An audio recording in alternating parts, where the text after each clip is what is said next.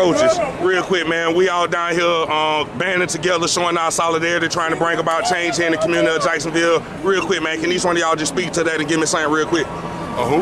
Just speak about the change we bring down here in the community of Jacksonville, this event Leonard Fournette put on today, and how important it is. It's great to be in the community. Leonard Fournette is a great guy. Just being able to come out and be heard, bringing about change. Change is always a good thing, and we're looking to sit down and have some real meaningful meetings. Yes, sir. Hey man, it's good for me to be out here. I tell you, I have a 19-year-old son, and the last thing I want is get a phone call stating that my son was pulled over and profiled and murdered by an officer. So this march is just as important as the other protests and marches that have went on this past week. I hope we can continue to do this, and more importantly, man, if we can figure out a way to sit at the table. Bishop McKay said it the best yesterday. It's better to be at the table than to be on the menu. Because if you're on the menu, you're just being ordered and used, right? So we just want to do what we can to make sure we're at that table, man, and we can affect some change, and make some things happen different in Jacksonville. Yes, sir. Coach, give me your thoughts on what's going on. Hey, oh yeah, man, being here, being from Jacksonville, a native of Jacksonville, we know that the change is going to be a transition, and in this transition, man, these protests are very important. All of them have stages, man. And my thing is for the future behind me. We may not get a chance to live what we're dreaming about, but we'll make these future generations be able to live by the dream about us. So do all till we die, man. Yes, sir. Coach, how important it was for Leonard Fournette, Shad Khan, and the Jacksonville Jaguars to come out here and use their influence. A lot of people say protesting and marching is fruitless, but the mayor and the sheriff, they declared to release body cam footage, be transparent, they knocked down Confederate monuments. How important it was for those guys to use their influence? Well, I think, when you look at the Jaguars, they were the first team to have their march a couple days ago, and then following up today. Being peaceful, it's bringing about change, and that's what you want to see. You want to see things changing, laws changing, monuments falling. And that's not so much. I think that's more of a cosmetic. But I think that, I think with Shad Khan and the Jaguars having that march early on, kind of setting the stage with the NFL, I think we'll look for more teams to do it and to follow suit. And applause to the Jaguars for getting things started.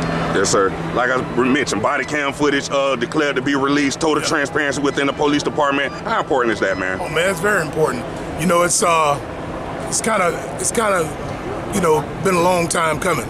It's something that other people have fought for. That have wanted to see those things be transparent in our city government. But I'm glad that it happened. The Confederate monument coming down. It just made a great day. Leonard Fournette being out, bringing other Jaguar players with him. I got a chance to talk to Miles Jack for a few minutes, and he's committed to coming back and working in the community. There was one time they weren't allowed to do that, but now that they're able to come out, with courtesy of Shad Khan to do it, I think it'll be a good thing. Because people move around other people that have some form of influence, and if you're an NFL player who, people want to be around you, they want to know you, they want to, take a picture with you. So if you say something, they typically believe it.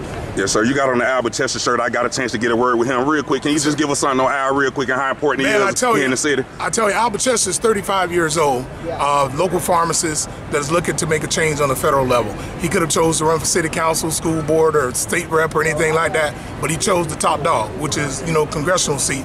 District 5, running from Duval County all the way up to Tallahassee. He has a huge footprint in Jacksonville. His mom's been teaching school for over 40 years. She taught us, at Reebok Jr., and she's at Rains First Coast. But more importantly, he has a footprint in Tallahassee. His dad was All-American quarterback at FAM, won the only national championship. He came right behind his dad, wearing the same number 2 at Florida A&M, played quarterback there. And so there's a footprint there. But I'll tell you, his platform is strong.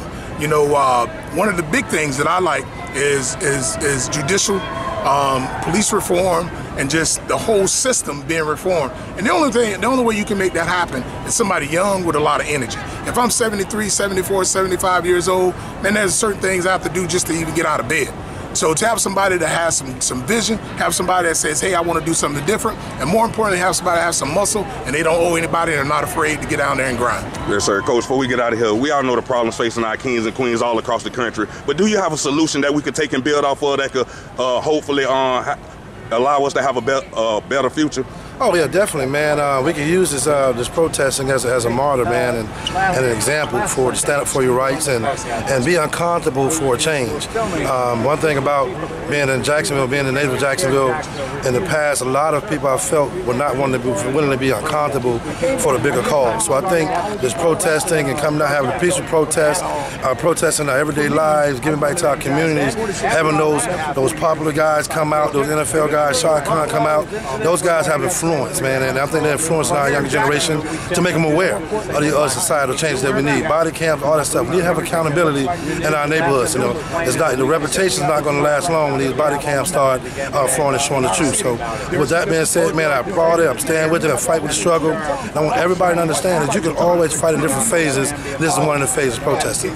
Coach, thanks for talking with me. Good luck to y'all future. Oh, pleasure, man. Appreciate it, Coach.